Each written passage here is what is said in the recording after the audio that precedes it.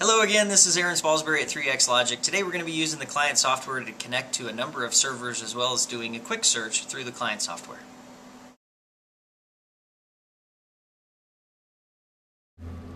Okay, so here we are. We've gone ahead and opened up our client screen. You can see that we've got a number of servers loaded here off to the left. To connect to any one of these, you can do a number of different operations. You can either push the little plus button, double click on the icon itself, or you can even right click and do connect. Connect as is specifically used if you want to change logon credentials, but in this case I want to go ahead and just use the default administrator account, so I'll hit connect. Now I want to go ahead and actually connect to a number of servers here, so I'm going to go ahead and double click on a few of these guys just to go ahead and bring up a number of servers here.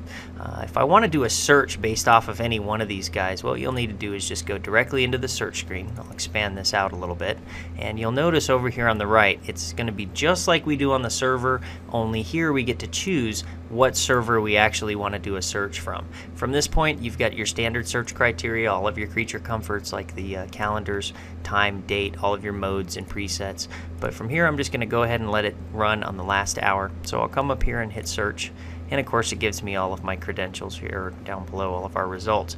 Any of these cameras that I double click on, it's going to go ahead and bring up this camera and start playing each individual camera.